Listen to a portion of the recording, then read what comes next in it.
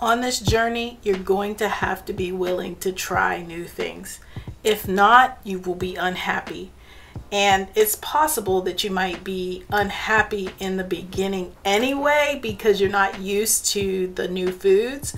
But this recipe I created so that you can get an eye full of color and maybe, just maybe, this dish will cause you to at least want to try something new since it's so colorful and beautiful.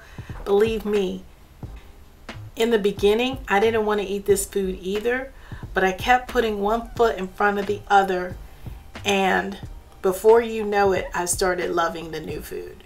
Hey y'all, welcome to What Chelsea Eats. Thank you so much for joining me today. In this video, I'm going to share with you this recipe for this stir fry that is just full of colors and full of flavor, and it will help you on your fibroid healing journey.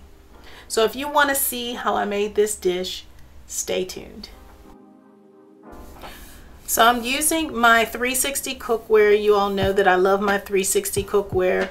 If you are interested in learning more about 360, there's a link down in the description box below this video.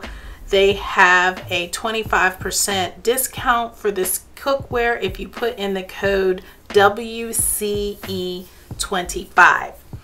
But as you can see, I'm starting off with some water in the pan. You guys know I do not cook with oil. I don't recommend you eating oil if you're trying to heal reproductive issues.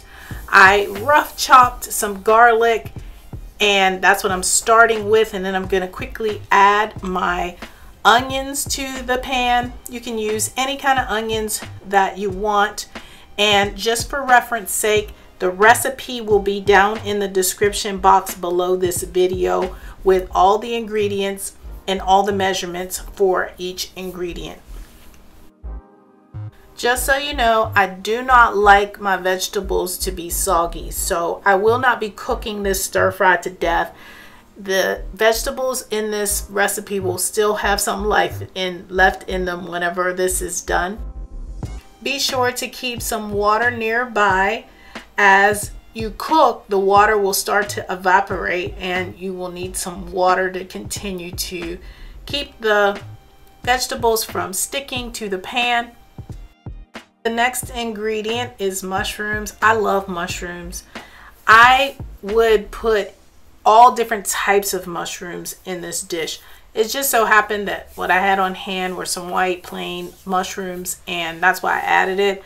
But you can add different textures of mushrooms, shiitake, lion's mane, whatever it is that you feel is good for your dish. You can experiment. Also, some of the vegetables that I use for this recipe, if you don't like them, switch them out. You can even add more vegetables. One thing that would have gone well in this recipe is broccoli.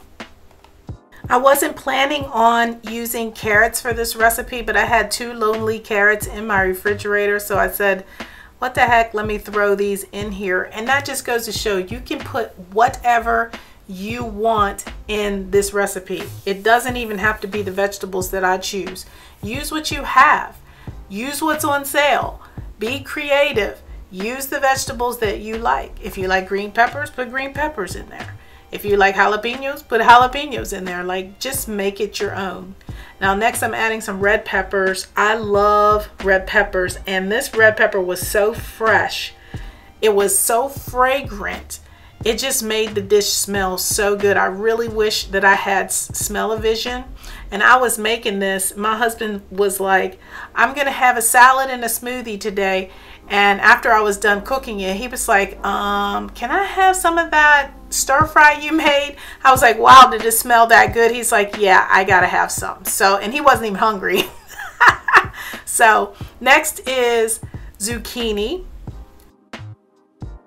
I use zucchinis for a lot of things, not just soups. I use them for salads. I spiralize them. I use them in salad dressings. What I do for salad dressings is I peel the green skin off, and I put the inside of the zucchini in my salad dressings to create a creamy texture.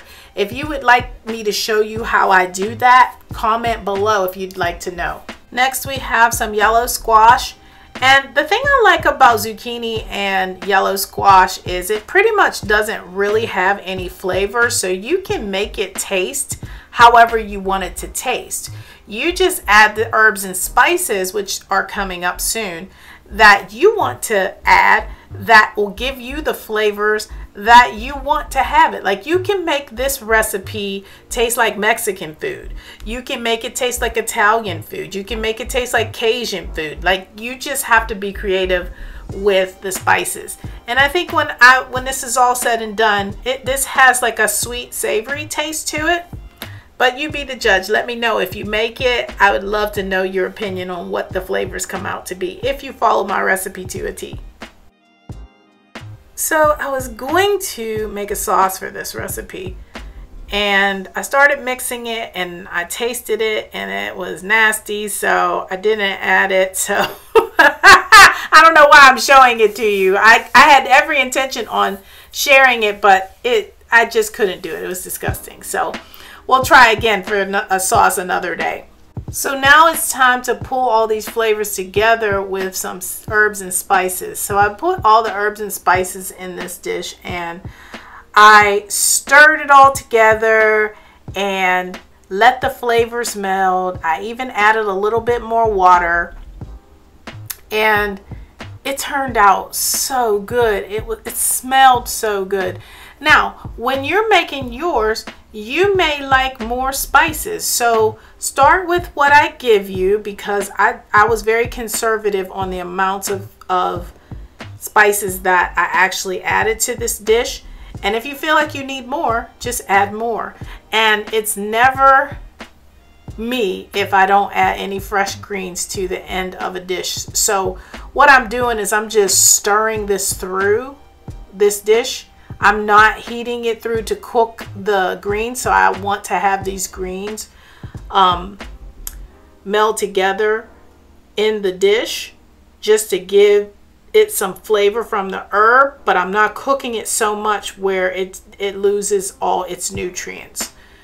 And I actually had a little bit more of the parsley. This is flat leaf parsley that I'm using left over. I could have used more, but I think what I added was just fine. You do you. If you don't like flat leaf parsley, you can use cilantro. You can use spinach. You can use kale. You can always add some greens to something to make something more nutritious and healing. So I just wanted to add that little tidbit. And I just love cooking with these 360 cookware pots and pans. They're so versatile. If you haven't checked them out, I recommend you go down in the description bar and click the link and check them out. They're excellent for non-toxic cooking. I also want to say for this recipe, I used red quinoa. Now, I have tasted red quinoa before, but this is the very first time that I have cooked it, at least to my recollection. I do not remember ever cooking it. But if you want to know how to make the perfect quinoa, I will leave a link to the video down in the description box that shows you how to make perfect quinoa, because lots of people won't eat it because they think it tastes bad. The key is knowing how to cook it properly. So if that's you, after you've watched this video, go on over to that video and learn how to make it the right way so that you're happy with your quinoa experience. And just so you know, quinoa is one of those foods that is full of protein. For those of you who are so concerned about protein, although when you're trying to heal, you want to stay away from too much protein because it interferes with the healing process. We need to cut the protein down because women with fibroids and reproductive issues are on protein overload. And that's a whole nother topic. If you would like me to talk about that, put a comment below and I'll be happy to talk to you about what protein has to do with reproductive health. Anyway, this is easy to make. Go click on the video if you would like to learn how to make it properly. My red quinoa is all done, is perfect, and I'm getting ready to serve it up with this stir fry.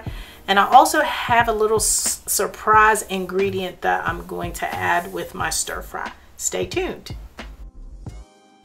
So there you have it, the finished product. We've got the red quinoa, the stir-fried vegetables, and they're not fried with oil, they're fried with water.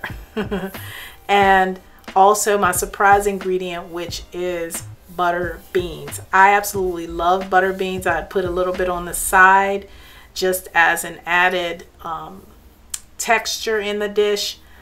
And I hope you all really enjoyed this recipe. I hope that you take the tips and tricks that I give you when I make these recipes and put them to use in your own cooking, and then put your own little twist on it. And if you like this video, please like it, share it with somebody you think it would benefit, and also subscribe if you like the content that I put on my channel. And just so you know, if no one told you that they love you today, Chelsea in North Carolina loves you very much. And I'll talk to you all soon. Take care.